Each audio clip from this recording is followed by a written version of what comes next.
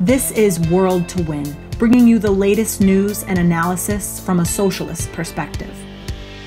Hi everyone, and welcome to this episode of World to Win. We're really excited about this episode, and we're really excited to have so many new subscribers with us today. So we've passed 1,200 subscribers, so we really want to get to 2,000 as soon as possible. So have you not subscribed yet? Subscribe, invite your friends to subscribe, and also click the bell so that you get notified when we go live like this. And I think this episode is going to be one of the most exciting ones yet. I know we say it every episode, but this one I'm specifically excited about because we're going to talk about Engels for his 200th birthday, which is super exciting. And then we're going to talk a little bit about conspiracy theories, which I think is one of the most talked about subjects. And I think it's really important that we have a socialist analysis on this as well. So please comment while you're watching this, like this video. It really helps us get to more people, and you know that we should get to as many people as possible with these. And we're also going to talk a little bit about the US elections because obviously it's a never-ending story. So that's going to happen at the end as well. But let's start with the main theme of tonight, which is Friedrich Engels. So Toya, how are you doing? And what do you think about Engels? I'm actually really excited to talk about Engels as well. A lot of young people who are coming around to socialist ideas are going back to these older thinkers to read some of their texts and learn about what they said. And so this 28th of November marks the 200 years since the birth of good old Freddie Engels. He was a famous co-thinker of Karl Marx. And together they developed the ideas that we still use today to understand not just how capitalism works, but how it can be overthrown, right? We're trying to change the system, and we want to replace that system with a socialist alternative, hence the International Socialist Alternative. But he was not just Marx's sidekick. He was an incredibly innovative thinker. He wrote a whole number of subjects on economics, history, and especially philosophy. But I'm very excited to talk with our guest today about his works on the oppression of women. He didn't have the goal of just interpreting the world, but he too, like Marx, wanted to change the world. He lived and died many years ago. Like we said, his birth was 200 years ago, but it's super relevant today. In many ways, it was a different time then, but his contributions to the socialist and workers' movement remain relevant. So today we're going to dive into his legacy, how he developed his key ideas, and how they can be applied to the current situation. So I want to welcome Katia to the show from the Socialist Party in Ireland. Hey, how you doing? Great to be here. It's really good to have you here, Katia. I have so many questions about Engels, and I think the first thing that we should do is kind of get the background. Who is Engels? Can you tell us a little bit about his life? Because also we talked about how it was 200 years ago. So what did the world that he analyzed look like, and why is this relevant today? Yeah, that's a really good start, actually, because Engels became politically active in the early 19th century, which was really that period of the Industrial Revolution. So capitalism was still this dynamic, developing system, very different from what we're facing today in many ways in terms of a system that is in crisis in every possible way, right? You had this rapid industrialization all the way throughout Europe, and England being at the heart of that. And Engels, who was from Germany, arrives in the middle of all that when he's sent by his dad to work in one of the factories that his dad owns in Manchester in the early 1840s. And as well as this economic change that is happening very rapidly, it's also a period of enormous political upheaval, of revolutions on the one hand. The French Revolution was still it was only 50 years ago. But even since you had the revolution, you had all aftermath of the French Revolution, as well as the revolutionary wave of 1830, 1848. And the whole idea of new social classes coming to the fore in history and starting to play a role. So this whole idea that the massive change is happening was very much alive. And Engels really engages with that in terms of looking at how the world is changing around them and who are the historic forces that in the next period, in this new system under capitalism, are going to play a key role. Thanks, Katia. One of Engels' earlier works was something called The Condition of the Working Class in England, which is an incredible insight into the sheer misery that was the daily reality for working people of that time. But Engels wasn't just interested in documenting the hardships of these workers. You know, he wanted to explain why the poverty was part of capitalism, right? And we're still constantly talking about this today. We don't want to just talk about how bad conditions are, but why the system we live in creates these bad conditions. But can you speak a little bit more about what capitalism looked like during that time and how Engels himself understood it? Yeah. So what happens is when he arrives in Manchester, he actually quite quickly breaks with his own bourgeois background and links in with working class people. Most of all, he falls in love with Mary Burns, who's an Irish working class woman working in a factory in a textile mill in Manchester. And she really introduces him to the lived reality of workers in that city. And what he discovers is these incredible conditions of hardship. Not just in the factories themselves, 12-hour working days or more, child labor, and so on, all the horrors of capitalist exploitation, but also that people are living in slums, you know, with the lack of sanitation, sewerage in the streets, incredible overcrowding, very poor nutrition. And actually, in some ways, you can say, you know, you read this book and you can say, God, you know, it's nearly 200 years old. But actually, if you read the likes of Mike Davis today, Planet of Slums, and the description of the proliferation of slums all over the world, it's incredibly similar in terms of the conditions that so many working class people globally still face today. But I think, yes, one of the really cool things about the book is that it is a really sharp j'accuse of the ruling class, right? But beyond that, Engels goes into why is this the case? Because on the one hand, you've got the socialization of labor, this incredible expansion of the capacity to produce things, to produce enough for everybody for the first time probably in history. But on the other hand, you've got the privatization of those means of production. So in the hands of very fewer and fewer owners, factory owners. And essentially what he's describing is this idea that the 1% of factory owners are able to get rich by exploiting the labor of workers who are forced to sell their labor force to those factory owners. And I think if you look today, that fundamental contradiction that he describes is so relevant for today, because you think about the possibilities that we have today with technology, with, you know, just the capacity to actually overcome hunger, poverty on a world scale is better than ever before. But what we see, the reality of what we're seeing is that those at the top are creaming off an incredible amount of wealth that isn't used productively, that isn't used for the good of everybody. And that inequality is actually worse than ever before.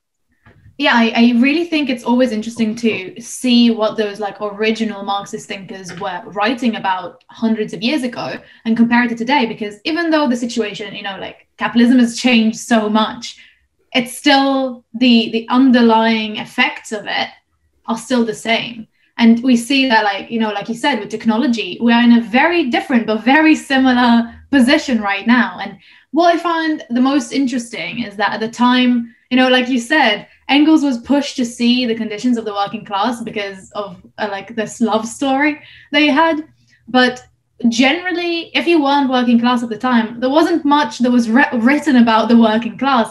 And I think today as well, we see that even when people are exposed to the conditions of the working class, there's kind of like this sympathy of like, we need charity, we need to help them, rather than, you know, giving them the agency, because still the working class were the majority of the population.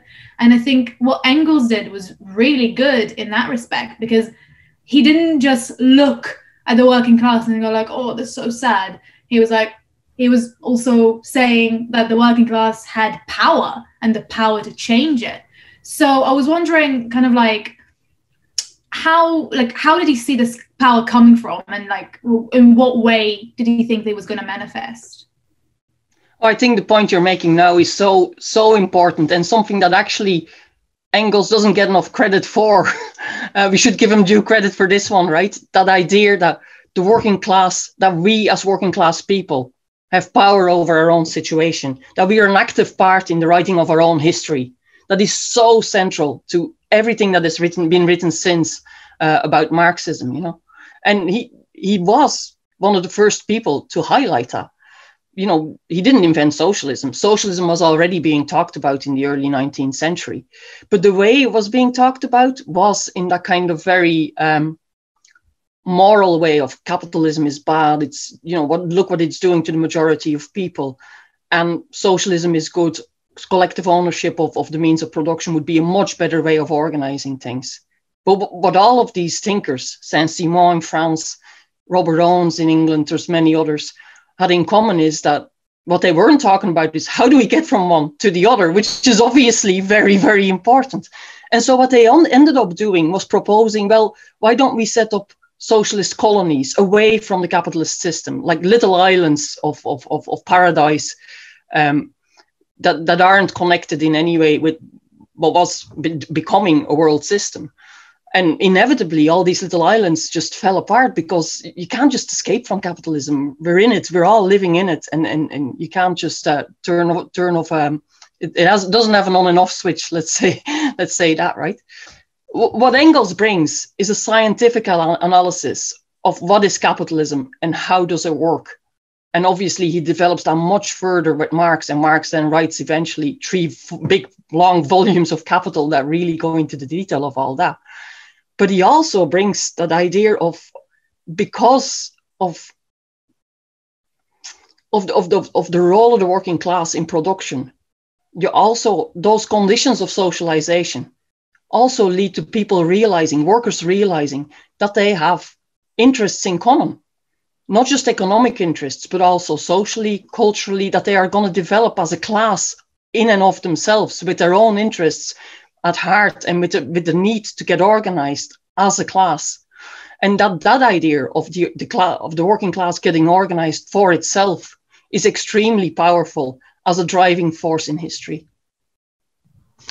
Yeah, it's super interesting to think about, you know, these people writing things so long ago and being, you know, kind of groundbreaking in their analysis. But to switch gears a little bit and focus in specifically on women, I mean, what Engels wrote during this time, you know, was, you know, kind of the first of its kind analysis on the origins of the oppression of women.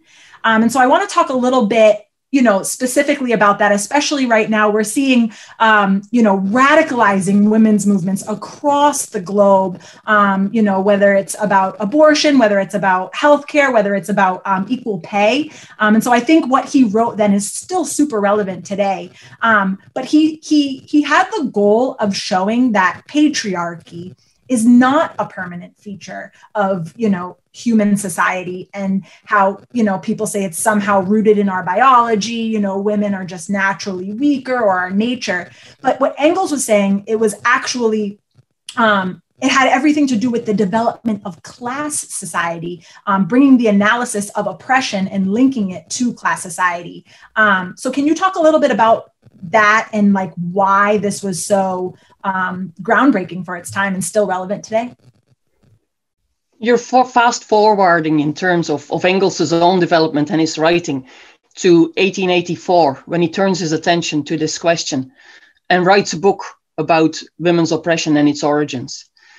And I think it's actually important to highlight the context of this, because in 1884, you do have a workers' movement that has already developed rapidly, is organizing a huge amount, millions of workers in trade unions and politically organizing workers as well. And women are increasingly being drawn into the workforce. And what you see in the workers' movement is the conservative side being against women being drawn into the workers' movement. And the revolutionary side of the workers' movement actually arguing in favor of organizing women. And Engels, in this debate, sees his contribution as giving that a scientific, theoretical basis, the need to organize women workers together with all of the workers in the workers' movement. So he writes this book in which he traces back, where does actually women's oppression come from? Was it just invented by capitalism? No, it wasn't. The patriarchy predates capitalism. But he pinpoints that it actually develops together with the development of private property, with the idea of hunter-gatherer societies no longer or starting to settle, agrarian societies developing, and therefore the private property becoming an issue. And the need to pass on that private property to the next generation, an increase in the sexual division of labor, pushes women increasingly into an economic disadvantage. And how that economic disadvantage then expresses itself in a multitude of other ways over the thousands of years that follow. So it's not just economic anymore. It's also social, it's cultural. It's, women in culture for most of history haven't really had any representation than men painting us. Psychological, sexual, he really explains the depth of how that expression expresses itself for women today. And that's an incredibly powerful description by itself. But I think two really key things that come out of it for me, right, are one, women's oppression didn't always exist. Therefore, it doesn't have to always exist. It's something that is imposed by us, by the economic development that happened, in the last instance, by how the means of production were privatized. So if we want to change it, we need to also change how the economy is organized today, how capitalism is organized today.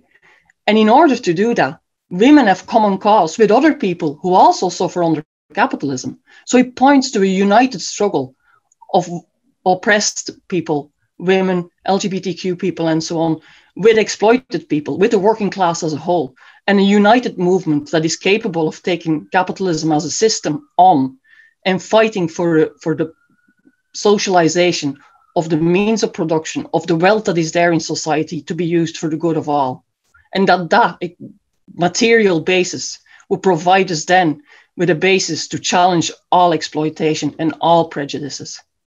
I think this is one of the main things that personally pushed me towards socialism. Like this book, the origins of the family, the origins of the family, the state, and private property, is one of the books that kind of like, make it make sense in a way, because I think today, a lot of the times in the movements, especially when we intervene in movements for, like the Black Lives Matter movements against racism, against sexism, against homophobia, a lot of the times we get that question of, what does it have to be? What does it have to do with socialism? What does it have to do with capitalism? And I think this book really analyzes it in a really, really interesting and scientific way as well. Obviously, it was written almost 200 years ago. So there are some details that may be a little bit old-fashioned about it. There's some things that have been, that they've changed a lot. But essentially, the analysis in there is so relevant to today. And I think that connects with, because we did see in the last decade a huge rise in the feminist movement, and we've seen loads of different movements that have arisen. Like we talked about a little bit about like the abortion rights movement around the globe, the Me Too movement, the slut walks, all of these like movements that really show the kind of anger of women about the position of being still oppressed in society, and society that kind of prides itself on being so progressive and so like modern. And of course, when Engels wrote this, the society was very different. The position of women in society was very different and much worse than it is now in most ways. But how do you think the ideas that we've written in this book are still relevant? First of all, for the movements that we have today, also for the analysis and the kind of like the way to fight back against oppression? I think one of the key things that comes out of the book when he talks about capitalism specifically and how oppression of women expresses itself under capitalism is that he points so clearly to the contradiction that is at the heart of how capitalism uses women's oppression. So he describes on the one hand that for the first time since the start of private property thousands of years ago, capitalism as a system actually pushes women not into the home, but out of the home. It needs women as a labor force, and therefore women are, become workers, and therefore also go through the same process that workers as a whole went through of actually realizing we can get organized here, we can fight back.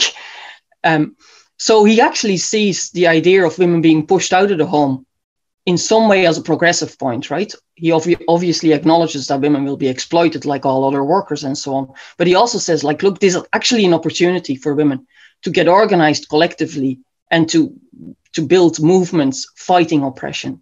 And actually, look what happened. We're now on the third wave of global feminist movement.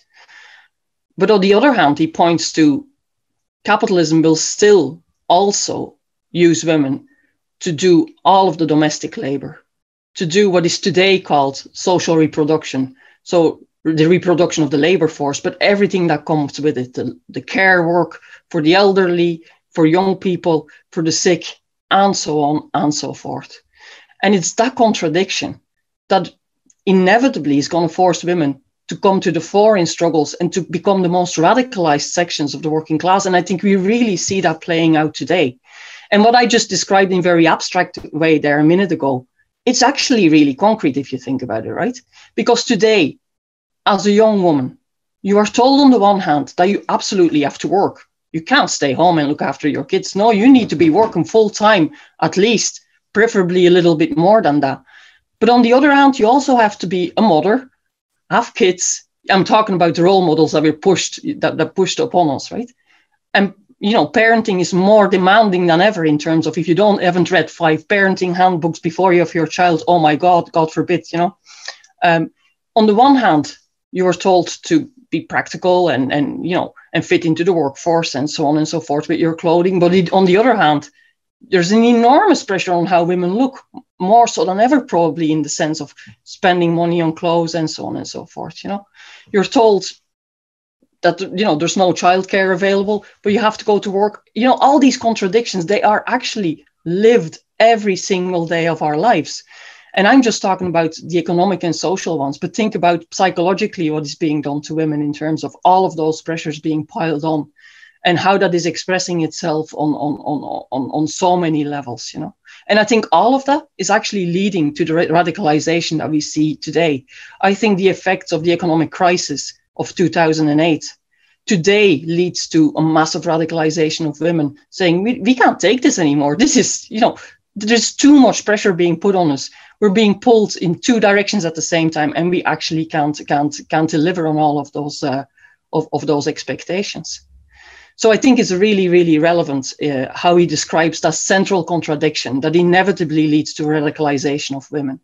I think the other thing that is really, really insightful in the book is the connection of the state and the role of the state, and the state not being a neutral organ, but actually that the state was invented as a mechanism to protect the ruling class, to protect the property owners, going back again to those very early agrarian societies where he traces the development of the state first.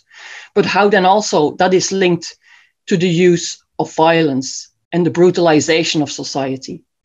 And he traces that, through time. But if you think about that today, what has imperialism, what has the ongoing wars all over the world done to us in terms of an acceptance of violence that is being pushed upon people, and that is pushed upon men in particular, for instance, and how that also plays into people's personal lives. Why do we see such an increase in gender-based violence in this day and age? Yes, because of the conditions people are forced to live in, the overcrowding, the fact that people can't get away out of difficult relationships and so on, but also because violence itself has been normalized under capitalism. And I think the points he makes about the development of the state and how that is linked with violence really help us to understand some of the key issues that we see today in the women's movement coming to the fore. For instance, it rings true with me when you look at the movement in Chile and that famous song that feminists in Chile performed, where they named the state as a culprit in the violence that is being perpetrated against women.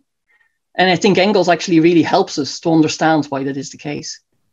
Thank you so much for joining us today, Katia. This has been an amazing discussion and hopefully an inspiring one for everyone who's watching this show, but particularly women. It's nice to be able to discuss and read and analyze things that you feel that sometimes under the system you feel isolated with, like, why do I feel like I need to do this? And, all the questions about, do you have a husband? Do you have kids? You have to work. You have to, provide for your family, take care of your family. All of these types of things with the oppression of women can be explained, but also discussing Engels' analysis of the state in general and the system itself and how relevant it is today, even though we are celebrating the birth of him from 200 years ago. I mean, it just shows how long this system has been a problem, how long this struggle and need, the need to fundamentally change things has been going on throughout society. So I want to thank you again, Katia. Hopefully we can have you on again real soon.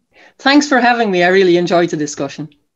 So earlier we got a chance to speak with Albert from the Left Socialist Party in Austria, which is a part of the International Socialist Alternative. And he spoke about Engels' contribution to Marxist thought and his writings on science and philosophy. Hello and warm greetings from Vienna. Just a few thoughts on Friedrich Engels and his contribution to Marxism. When we talk about Engels and Marxism, we also have to talk about Marx as well. But it should also be the other way around. Because for decades there have been a two-man party as a core for a bigger mass revolutionary party, and both of them influenced each other. It was Engels who studied the modern capitalist system in its worldwide capital in Manchester, England. Out of this, Engels wrote his first book about the condition of the working class in England, a book that is still considered as a pioneer of modern sociology. And it was again Engels who brought Marx on the path of the importance of economics as a base for the later scientist socialism. I want to pick up two books. The first is the Anti-Düring. In the 1870s, anti-Marxist to anti-Semitic tendencies increased within the social democracy in Germany. This was expressed in the dissemination of the private lecturer Eugen Düring within the party. As a base for that was the lack of a formulated worldview of Marx and Engels, in the sense that they did not give a concrete picture or design of a future socialist society. Düring was able to offer this gap in a society still strongly dominated by religious needs. As a political response to this, Wilhelm Liebknecht asked Engels to write a series of articles in the German paper Vorwärts. These were planned and discussed by Marx and Engels. In the Austrian section, we published the paper Vorwärts, where you can still find the thinking and ideas of Friedrich Engels. This is finally resulted in the book Herrn Eugen Düring's Umwälzung der Wissenschaft in 1878, and finally, in revised form, in 1880, first in French, The Development of Socialism from Utopia to Science. Until today, these works are widely used as a popular description of Marxism. But the Anti-Düring was also far-sighted. In it, there is a description of the consequences of industrializations on the environment. Just to quote, "Let us not flatter ourselves too much with our human victories over nature. For every such victory, she takes her revenge on us. The revenge is that what we see nowadays on global warming and the ecological catastrophe around the world." The next book is The Origin of the Family, Private Property and State. It was written by Engels in 1884. In it, he closes a significant gap in the application of the dialectical materialistic method to society and social developments. Far ahead of his time, he described the role of women and the function of their oppression in a class society. Just a few months ago, European archaeologists and anthropologists has to rewrite history. With new technical methods, they found out that a grave of a Viking fighter was long wrongly believed as male, but was female. In Viking society, which is often presented and described as a very male society, also fighters and rulers were female. As a reason for this long-lasting mistake, it was said that scientists sorted and interpreted their finds alongside their own beliefs as a result of their surrounding society they are living in. But it's not only that. Also, the well-known National Geographic Society published an article some weeks ago on the same topic. You can find it in the internet. In 2018, a 9,000-year-old grave was discovered in Peru, Latin America. The corpse was found together with a rich arsenal of stone tools for hunters. Now, technical methods also discovered that it was a female hunter. Further studies showed that 30 up to 50% of the big game hunters on both Americas in the Stone Age have been females, something which couldn't have been thought some years ago. Both are examples what Engels said and wrote in 1884. And just coming to an end, a quote of Marx about Engels. You know that everything comes late for me firstly, and secondly, I always follow in your footsteps. Thank you. Thank you so much. It's always so interesting to hear more. And I specifically like the part about science because, you know, it's like a lot of people when talk about socialism, they think about this, like we talked a little bit about before, about like the utopian kind of version of it, and showing that it's grounded in reality and it's a philosophical and scientific method to analyze the world in a way that doesn't just analyze it, but also allows us to move forward towards changing the system that exploits us is so important. And I think Engels was probably one of the best writers about this. It's always interesting to hear about him and hear more about what he was saying. But speaking about science, I want to move to kind of like the other side of the coin when it comes to it, because we are going to talk a little bit about conspiracy theories now. And I think a lot of them are connected to science in the way that they reject a lot of the scientific knowledge that we have today, which I think personally is very, very interesting, because for a really long period of time, I think humanity relied on science and relied on trusting science in an absolute manner. And now we see a lot of working class people rejecting these ideas that have been ingrained in us for so long.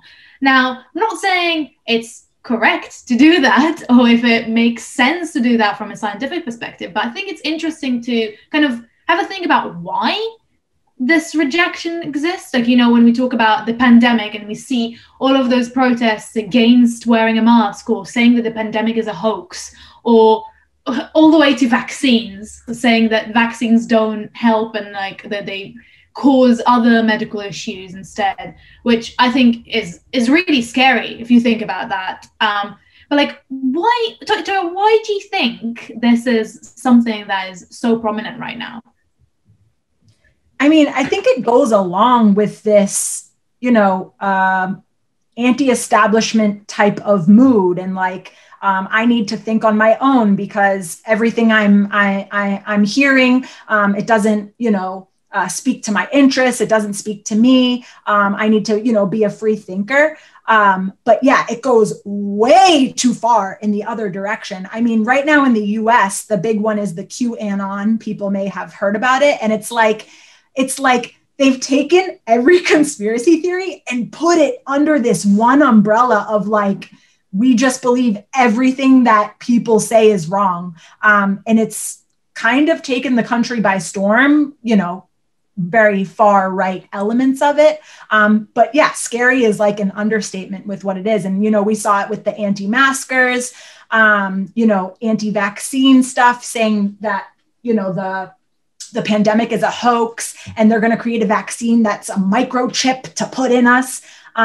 but it does, like, you think about it, well, like, obviously the pandemic isn't a hoax. Obviously we do need a vaccine, but do we need, who's going to create this vaccine? It's going to be these pharmaceutical companies that make millions and millions and billions of dollars. And so, on the one hand, it's crazy to think that all of these people dying is a hoax. But on the other hand, you do question the I don't want to say the motives, but you do question the powers that be that control all of the science, that control all of the research, and what benefits they're going to get when they do finally come out with a vaccine, when they do come out with ways to handle the pandemic.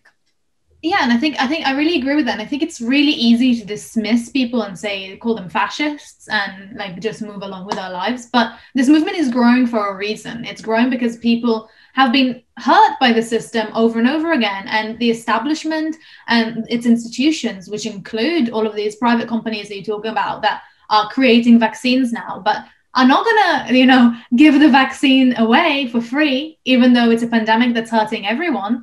They're gonna make countries and make people pay a lot of money to get those vaccines, even though if they could just produce it for free. And, we had an organized way of distributing it so that the people who are at the most risk get it first, not the people who have the most money to spend on it, then we would have a completely different reality. And I think that it's not crazy to question those institutions. It's not crazy to question the medical institution when you need to pay so much money to, especially in the US, when you need to pay so much money to like heal yourself. And then sometimes it doesn't work, but you're still in debt. And even in countries that have socialized medicine, it's still, there's long queues before you can go and get the treatment you need. A lot of the time, the treatment you need is really expensive for the country as well. And it's just all of these private companies benefiting from every single medical system. And I think, obviously, when there isn't this kind of analysis that can explain why this is happening, and that the problem isn't science, the problem isn't the facts that we know about the world, it's the people who control the resources in the world and the people who control the production and the way that things are distributed in the world that are the problem. It's very easy for the far right to come in and kind of, take advantage of that inherent mistrust of working class people who are not fascist, who are not far right, but are looking for answers and looking to kind of find a solution to the problem that they are having and trying to find answers. And I think what's really interesting about QAnon, especially, I think, but generally in conspiracy theory, is the idea of like, do your research. We're not going to spoon feed you the information. We're going to let you go on YouTube and watch 70 hours of this film that was created by a nut job, just so that you believe us that we were not going to tell you that the world is flat. Like, we are going to make you come to that conclusion yourself. And I think there's a brilliant way that the far right can enter working class communities that are looking for these answers, because you go and research it and you're given false information that is there in order to convince you to move to that side of the political map. Because the left in a lot of places, in most places around the world, is trying to even infiltrate those communities. And what you get is people who genuinely do their research from the resources that are wrong and false and come to conclusions that, in some ways, like you said, are right, that there is a conspiracy, the conspiracy to create profit for billionaires. That is the conspiracy. But instead, they believe that, someone is trying to control the world just because they like to have a laugh. And, I think it also connects to kind of Trump and Bolsonaro and the whole really far right ideas, like climate change doesn't exist and things like that. Like, how can we think that climate change doesn't exist? Look at 20 years ago and how the climate was. But it's so easy to kind of, once you don't trust the establishment and you have all of this fake information fed into you, it's very easy to feed you more and more and more of it. Right. I mean, they'll say things like, whether it be a vaccine or a Green New Deal, the only reason they want us to do this is to make money. The only reason they want us to take a vaccine is to make money. The only reason they want you to buy solar panels is to make money. Absolutely. They do want you to make money. They're not worried about, stopping a global pandemic, because if they were, then they would allow people to stay home and continue to give them stimulus and money to live if they were actually worried, along with coming up with a vaccine. If they really cared about the environment, they, meaning the, ruling elite, the capitalists, as we call them, if they really cared about the environment, they would stop extracting the, dirty energy, the oil, the gas, and they would start the process. But yes, they do want to make money. And I think, one thing that is kind of adding to all of this, and we're seeing this in the US and in Congress right now, they're questioning, Mark Zuckerberg and the role that social media has played. Twitter has stopped a lot of Trump's tweets from going out recently because he's, basically talking about conspiracy theories. But Instagram, Facebook, they've stopped using hashtags because they don't want this to continue. But it has been proven that when you search for these types of things, they're going to push that information onto you, to go with their algorithms. And so, people who think they are doing their independent research, like you said, are actually independently researching things that are continuing down that rabbit hole, if you will, of just, the same, conspiracy style information over and over again. But a solution to that, right, is a socialist analysis on the one hand, but a strong workers' movement that can really call out the truth, which is the capitalists do want to make money off of these, solutions, if you will. But what we need to do is we need to have ownership over the solutions. We need to have ownership over the vaccine. We need to have ownership over, saving the environment. And so I think that's kind of, where the divide is. Who's gonna come up with the solutions? The workers should come up with the solutions. Who's gonna benefit from the solutions? We're gonna benefit from them. And so therefore we need to have control over things. Yeah, and I think you mentioned Congress a little bit, and I think that's a good kind of segue into talking about the US for a little bit, because obviously this side is very big, particularly in the US, even though it's gaining some momentum outside of it as well. But I think the connection to Trump is particularly interesting, and like the way that he kind of pushes it, and even the way that he's treating this election is as if it's kind of some sort of a conspiracy theory to get him out of his position. So I was wondering, can you update us a little bit about what's happening?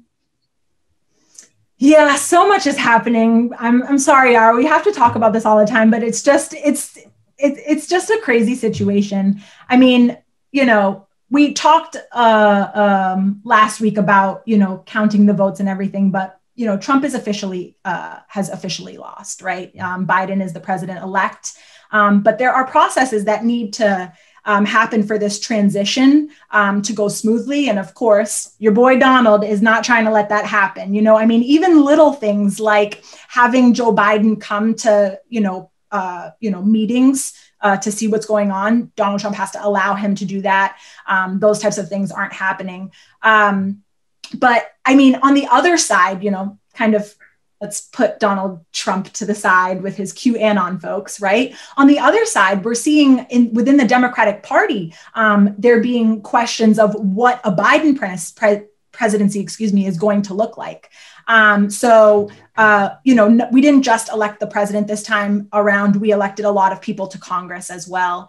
And a lot of progressives have joined what we've been calling the squad, which was led by AOC, who's a congresswoman in New York. And a lot of different people have joined the squad as progressive leaders, members of the Democratic Socialists of America. But AOC herself has just been feeling so kind of tired and demoralized from trying to fight within the Democratic Party. And so what Socialist Alternative has been talking about a lot is, what this squad of progressive leaders need to do to be able to actually put pass legislation that they're talking about. They're not going to be able to do that under Biden. I mean, he's already appointed Republicans to his cabinet. I mean, how much more of a fake Democrat, can he be? He's appointing these Republicans to lead the work. And so, we've been able to have really good discussions with people about this, what it's going to take to have an actual progressive next 4 years. And it's going to take these progressives actually leaving the Democratic Party. Yeah, and I think, I wanted to say one of the most embarrassing things that I saw this week, and I think you can't top the part about the Republicans holding a press conference at an actual parking lot that they confused with the Four Seasons, which is an endless... Four Seasons landscaping. It was a Four Seasons, Yaara. Let's be honest. I'm sorry. I'll get the t-shirt next time. But I think that there's, at least if we need to talk about the election constantly, at least it's an endless resource of hilarity, okay? But on the other side of ridiculous, but maybe not as funny, is seeing the Democrats already blaming the result. Obviously, Biden won. Even though Trump is trying to pretend like there's still a chance for him, Biden won. But if you look at the Congress, like you said, there wasn't it wasn't great for the Democrats at all. And generally with this election on all fronts, the Democrats have not done as well as was predicted or as they thought they would. And you're already seeing them blame socialism for it, saying that you can't... Well, they shouldn't blame socialism, Yaara. Did you see the breakdown of who didn't get elected and who did? Everybody who's against Medicare for all didn't get elected. And everyone who is for Medicare for all did get elected. I mean, it just shows that the American people are wanting progressive change. We talked last week about how in places where they voted for Trump, they still passed a higher minimum wage. They still passed, a tax the rich legislation. I mean, what is wrong with these Democrats? If you just take up the legislation that the people want, clearly they'll vote for you. And it's also crazy because we can all see it. This information is not hidden anywhere. It's out there. We can see why people are voting for people, and we can see what positions the people that were voted in have. So it just makes no sense to come out with that. But it does make sense because that's what they want. What they want is to push away anyone who says socialism, anyone who has these positions, because they're frightened that they're going to have another Bernie Sanders. And, it's frightening for them to have someone like AOC, who is very outspoken, go up the ladder and kind of push those ideas, even though, obviously AOC doesn't go as far as she should go and as far as she could go easily. But it kind of, I think, that statement that I think she made a few years ago of she shouldn't be in the same party as Biden. Yeah. I think that is kind of the proof for it.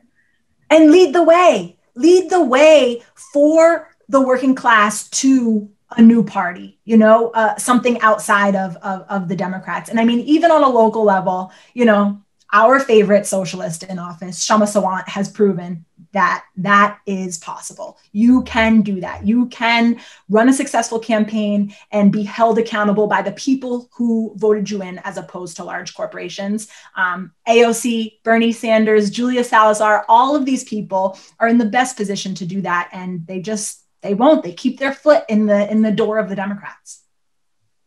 Yeah, and I think obviously everyone is kind of breathing a sigh of relief with the result. I mean, for now, we don't know how far Trump is going to take it, but we see kind of the Republicans either shutting them out about it or kind of giving them very silent support. So I don't know how far you think that's going to go, but I think the kind of internationally, and I'm assuming in the US as well, we see this kind of fresh air suddenly being breathed into our lungs. I saw last week, after the election result was announced, there were there have been mass protests in Israel. We talked about it a little bit a couple of weeks ago, against Netanyahu, against the prime minister. And you should have seen it. The whole protest was just American flags, signs saying Trump out, Netanyahu, you're next. And it's just amazing to see how emboldened other movements are by this loss. And I think also it's interesting to talk about how kind of the effect on the far right is. On the one hand, it might embolden the far right because they might feel more marginalized. But on the other hand, hopefully they will be marginalized. And if there is this, new movement, new party that can take on that vacuum on the left, they can build a party that's not a corporate party, that's a real workers' party, then there could be an actual fight, not just against the people on the far right, but also against the ideas of the far right. There are, like we said about the conspiracy theories, like there are going deeper and deeper because there's no other explanation, because no one else is saying what the actual problem is and what actually needs to be done. Yeah, so a new party is something that is crucial for the workers' movement in the U.S. and Socialist Alternative has been calling for us to, have a new party here in the U.S., something outside of the Democrats and the Republicans. We just recently published an article. You can check it out and read all about our ideas and how we think we can move forward with that. But what a new party can do is not just get people elected to office, right? A new party can help social movements and help fight for policies that we really need outside of just elected officials. And so now for the shout out of the week is going to the International Socialist Alternative in Sweden. I'm not going to try to speak Swedish for you, but we just had a huge victory in the school department there. So in Luleå, they've been fighting school closures for many years now, and in total, they've already seen 12 school closures. But because of the mass movement that we've been able to participate in and help build, there's been a huge fight back with protests and actions, and they were able to force the region to hold a referendum, and they won 92% to save their schools. This is a huge victory and just shows the power of the working class and how we can fight for things when we organize and build movements. So shout out to the Swedish section. Great job. Keep up the good work. Also, a special shout out to our Brazilian section who's holding elections this Sunday. We cannot wait for the results. I want to thank everyone for watching World to Win today. Next week, we have an episode about the day to acknowledge violence against women. And so we're going to have a special feminist episode to talk all about that. So be sure to join us, subscribe to our channel, and share our videos. Thanks so much. This is World to Win. Every Sunday, we broadcast with speakers from across the globe, bringing you the latest news and analysis on the fast-moving global events from a socialist perspective. Subscribe to the International Socialist Alternatives YouTube page and click the bell to get notified when we go live for a new episode. Like us on Facebook and follow us on Instagram because there's a lot to do and we have a world to win. When we fight! When we fight! When we fight! Solidarity!